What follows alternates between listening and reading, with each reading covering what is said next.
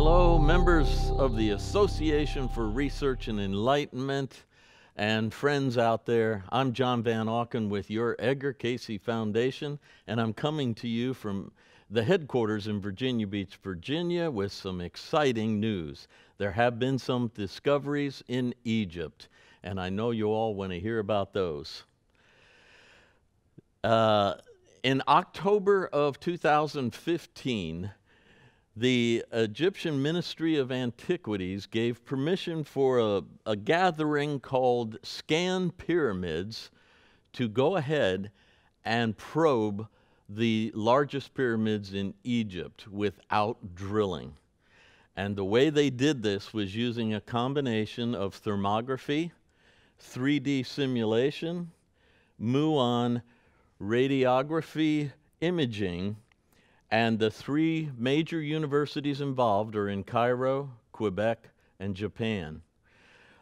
This is also in coordination with the French HIP Institute and the Faculty of Engineering in Cairo. HIP stands for Heritage, Innovation, and Preservation. Now, I want to orient you to the pyramids so you get a sense of where the discoveries have been made. The first discovery we're going to look at is on the northeast corner of the Great Pyramid, and the second is on the north side of the Great Pyramid. Here's the first one, and you see the equipment scanning the pyramid stones. They appear to be solid rock, and yet the equipment detects an anomaly, a hot spot, which could indicate an open space behind these stones. And as you can see, the equipment right there revealing what it found. Here's Dr. Zahi Hawass at that site exploring it. He and Dr. Mark Lehner, who's a longtime friend of A.R.E. and Edgar Cayce, are on a team that the ministry put together to oversee Scan Pyramids research. And now we're going to look at the second discovery, and I'm orienting you here to the north side of the pyramid and the original opening on the north side. And as you can see, the Sphinx is down in the valley there, just to help you get your bearings, especially for all of you who have toured Egypt with me over the years. Here is the original ancient entrance and, of course, the tourist entrance where all of us go into the pyramid. The discovery is up at the original entrance, not surprisingly.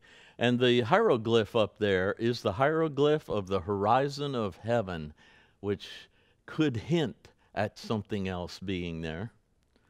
And here is the equipment's readout as you look from Scan Pyramids at the original entrance, showing another hot spot that could possibly be a passageway.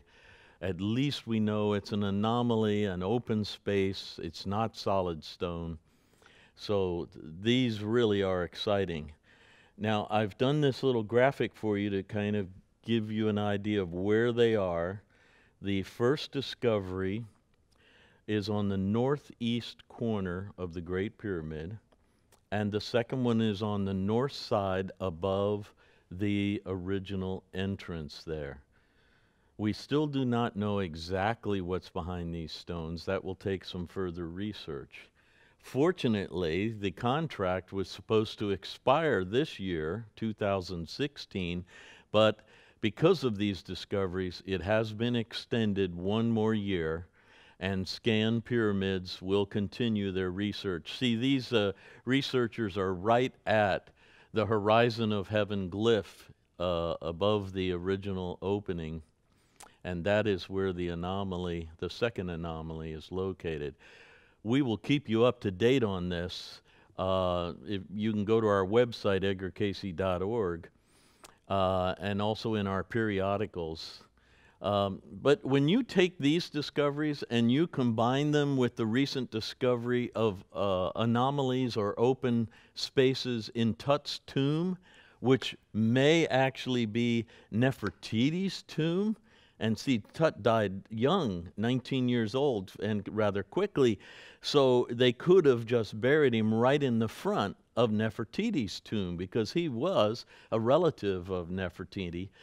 And so this is exciting also. And here I have a little schematic for you to get an idea of what the equipment saw.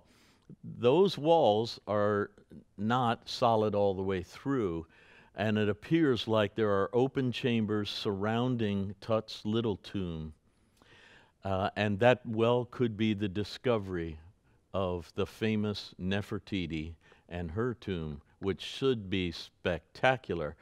If we thought Tut's collection was amazing, Nefertiti's is going to be marvelous once we get in there, if that is where it is. More investigation has to occur, more news will be coming out, and our members and friends, we will keep you updated, particularly at the website, edgarcayce.org, or in our periodicals and also on our YouTube website. Exciting news. Look forward to more updates. Thank you.